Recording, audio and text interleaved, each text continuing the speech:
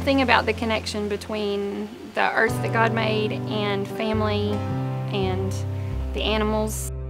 It's just something really special and unique. Like, I try to remember as an adult not to take that for granted, and raising my daughter and bringing her back here and trying to impart to her how blessed we are, and that it's something we should be really truly thankful for and be good stewards of.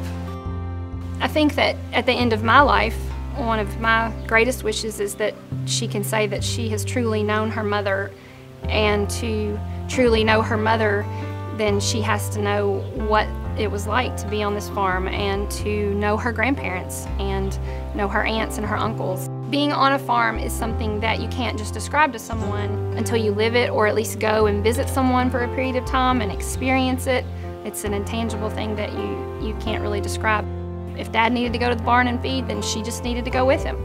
Or if Mom needed to drive the tractor, she needed to sit on the tractor with Mom. And I knew that just living that would impart to her a big part of who I am. To learn more about how dairy farmers in the Southeast are dedicated to dairy, visit us online at dedicatedtodairy.com.